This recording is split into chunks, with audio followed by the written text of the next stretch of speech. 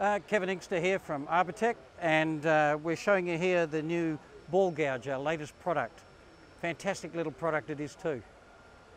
What it's like, here you have this 30 millimeter sphere with a cutter set at about 30 degrees.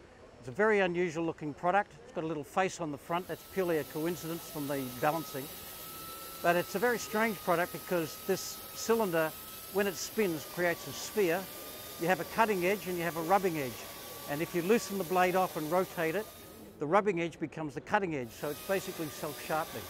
Fantastic tool, freehand sculpting tool. We originally tried to bring out one tool every year, and this one took a little bit longer than we expected. The original version was the inverse of this, actually. It was a hole, but for various reasons to do with regulations and that, we needed to turn it the other way so that there was no way you could put your finger in it. And the end result is better than we expected.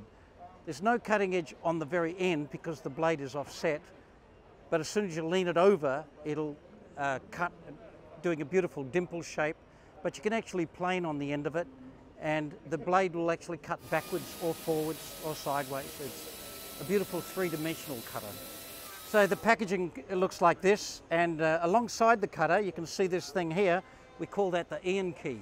Now the Ian key is very much like an Allen key, only nobody knows who Allen is.